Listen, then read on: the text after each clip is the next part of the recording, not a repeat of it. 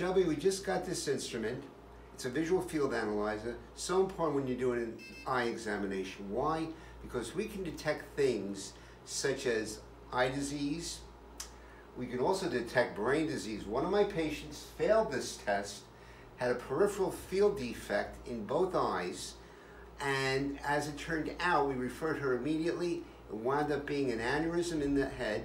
It was detected by an MRI. They did surgery on her immediately. It ruptured as they were doing the surgery, but they saved her life. And other than losing the eye, which is pretty big, there was no brain damage whatsoever. She's functioning normally. She was only 46, which happened.